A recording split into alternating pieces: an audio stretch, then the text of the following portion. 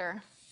Yeah, and you were really cheated out of the opportunity to at least do what you got to ask some questions. You got to at least have some confrontation. Yes. You guys got to see him held at least to public scrutiny, to at least be outed.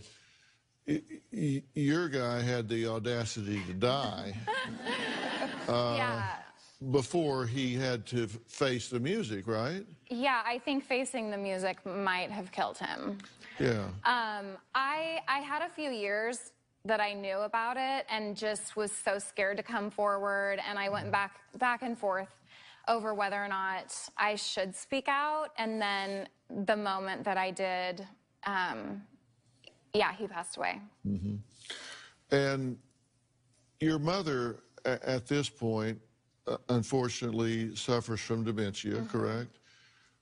But she did have a moment of clarity about this. You talked to her about it. What did she say? Yeah, I mean, when I first talked to her about it, it was hard for her to understand at first. I think it's just such a shocking thing to hear. But as I was explaining it, the first thing she said was, wait a minute, he's at least a foot shorter than the guy I picked. But she does feel like she was violated, and she calls it the bait and switch. Yeah. Where she feels like she was told one thing, and he really encouraged her to go ahead with this procedure, to have a child on her own, and then the whole time may have known that he was planning on using his own sperm instead of the donor that she picked. Well, I have a question for all of you, and I guess it's kind of a yes or no question. Are you glad you found out, or would you rather have never known?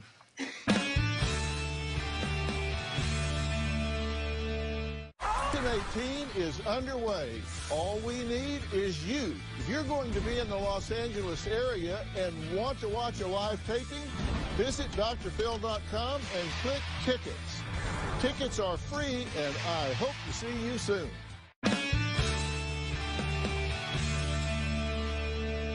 Well, I have a question for all of you, and I guess it's kind of a yes or no question. Are you glad you found out, or would you rather have never known? I'm glad I found out. It's hard to face it every day. There's days when I don't want to get out of bed, and I think, why in the hell am I here? But at the same time, hopefully we can all make a difference, and I'm blessed with my siblings. Mm-hmm. I found out that my dad wasn't my dad the same time I found out about the story this year. And I'm just glad I have the opportunity to look at my dad and tell him that I still love him the same and that it's okay. Are you glad you know? I'm going to be the chicken and say, I wish I didn't know. Yeah. It's just... and that's a fair response. I mean... It's been really hard, and I don't think I know myself any better from knowing this. It's just created a lot of hard feelings, I think, and I'd do without that for sure. Yeah. How about you? I'm glad I know, but I wish my parents didn't have to know.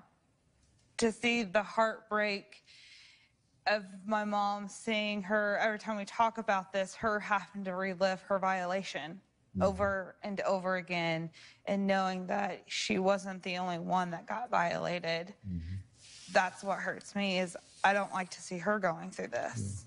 Just like Amber said, it's tough to go through and see our mother's reactions. I think they get lost sometimes because the children are more vocal. First and foremost, the mothers of the victims, and they are struggling with it. Yeah, and Diane,